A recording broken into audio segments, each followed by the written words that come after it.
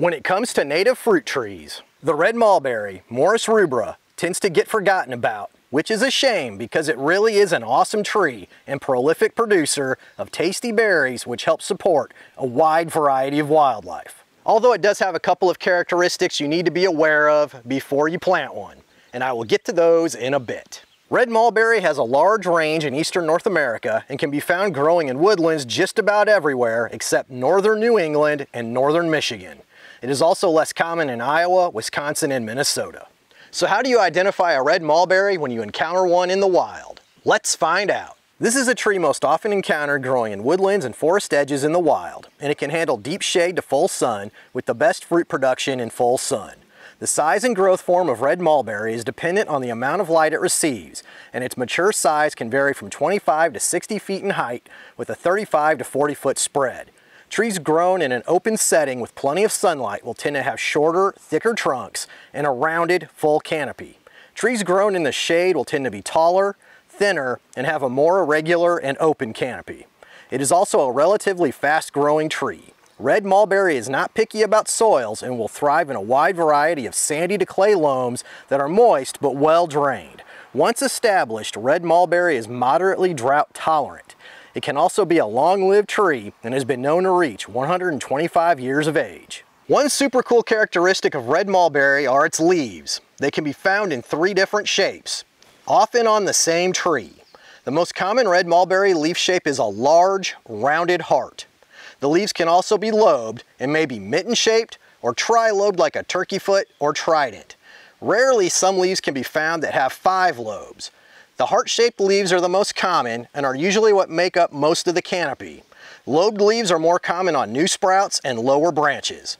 The leaves are arranged alternately on the stem. Leaf size is usually 3 to 6 inches long by 2.5 to 4 inches wide, but they can get much larger in certain conditions. The edges of the leaves are coarsely toothed, and there are 2 prominent lateral veins coming from the central vein at the base of the leaf. The upper leaf surface can vary from a dark to bright green. The lower surface is usually paler than the upper surface. The upper surface is usually rough to the touch. The lower surface has soft hairs which are found mainly along the leaf veins. The leaf characteristics of red mulberry can be quite variable, however, making identification by leaves alone tough at times. The fall color is a pleasing yellow gold.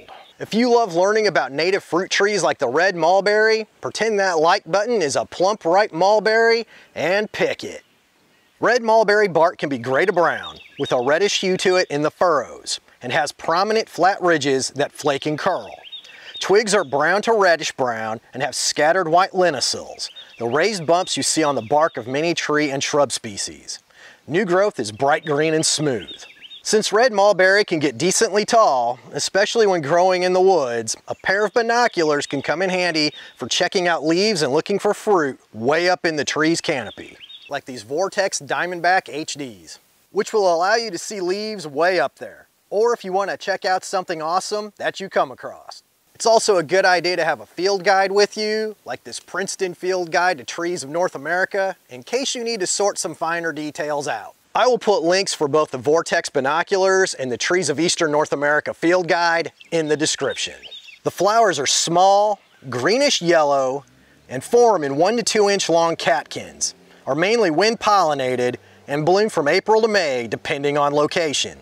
Red mulberry is a dioecious species, meaning there are male and female trees, so if you want to have fruit production, you're going to have to plant more than one, or you're going to have to plant known female stock. Luckily, red mulberry is very easy to propagate from cuttings, so finding known sex stock is quite easy.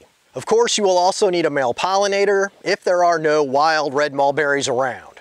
Those flowers lead to the reason many of you are watching this video, the tasty mulberries. Mulberries resemble an elongated blackberry, and red mulberries can be from 1 to 3 inches long. A quick note here, there are several varieties of red mulberry that have been selected for fruit production and fruit size. Some of the better known varieties are Hicks Everbearing, Townsend, and Travis. The fruits start out a pale white green and ripen to red and eventually a deep purple black, sometime in May and June, depending on location. This is what's so cool about red mulberry. Our other native tree fruits, the persimmons, pawpaws, wild plums, crab apples, and cherries all ripen in the late summer or fall. Red mulberries are one of the few fruit resources available in the late spring to early summer, and everything is after them because of that. Not only do people find mulberries delicious, so do a huge variety of wildlife species. Mammals ranging from squirrels to foxes, of course the white-tailed deer, and even black bears will be foraging for every mulberry they can find on the ground or reach in the tree. Reptiles like the box turtle are also drawn to the berry feast. Of course, the main consumers of the berries are the huge number of birds that flock to feed on them. If a bird species eats fruit and is in the area, you can find it in a berry-loaded mulberry tree. And while this is one of the main reasons people plant these awesome native fruit producers, it can also lead to some problems in certain situations. If you have ever handled, eaten, or otherwise been around mulberry fruit, you know that those dark, juicy berries are basically filled with purple dye. Anything they get smashed into or pooped onto, in the case of birds that have been eating them, has a very high probability of being stained. So you need to think carefully about where you're going to plant one if you don't want purple spots all over your car, house, sidewalk, or deck. Just something to think about. I know many of you watching are fine with some purple bird poop. I know it doesn't bother me. I'd rather enjoy watching the birds than have a pristine driveway. Birds are also at the root of another problem that's a possibility you must be aware of. Not only are those berries full of purple dye, they are also full of seeds. When the birds eat the berries, they are also processing those seeds, which they deposit along with the purple goop when they poop. In some situations, this can result in red mulberries popping up everywhere. I haven't personally seen this happen with red mulberry, but have heard it's a possibility. Interestingly, red mulberry isn't a super common tree in the wild, and it seems to be declining in many areas. So I'm not sure if the weediness is actually red mulberry or if it's being attributed to red mulberry and it's actually happening with the introduced invasive mulberries, or possibly one of the hybrids produced between white mulberry and red mulberry for fruit production. If you have experience with growing red mulberry, please comment below about the weediness you've experienced or have not experienced while growing it. As I just alluded to, there are two species of mulberry considered invasive in North America. The white mulberry, Morus alba, and the black mulberry, Morus nigra, that are both still being sold. In fact, I was at a big box farm store just last week, and they had a ton of black mulberries for sale, selling them as wildlife trees. So be aware of this, and always check the label when you're buying a mulberry. Make sure it says Morus rubra on it and not Morus alba or Morus nigra, and that it's not one of the hybrids that's been produced, which will have Morus rubra X alba on it. It also won't hurt to confirm the plant you are getting is in fact a red mulberry by checking the leaf characteristics. I plan to do a more detailed video on how to tell the red mulberry from the invasives, as there's quite a bit to it, and they can all hybridize also, which can further complicate things. The main keys to identifying red mulberry are the leaves have an upper surface that feels rough, and the fruits are large, often over 1 1/4 inches long. Another thing to be aware of is the milky white latex the plant exudes when injured, and the unripe fruits of red mulberry are mildly toxic. This should come as no surprise, as many plants with milky white sap are toxic on some level. Red mulberries are on the very low end of toxicity though, and they're not much to worry about. General symptoms of eating unripe berries are stomach discomfort and possible hallucinations. Yes, you heard that correctly. Unripe mulberries can be mildly hallucinogenic.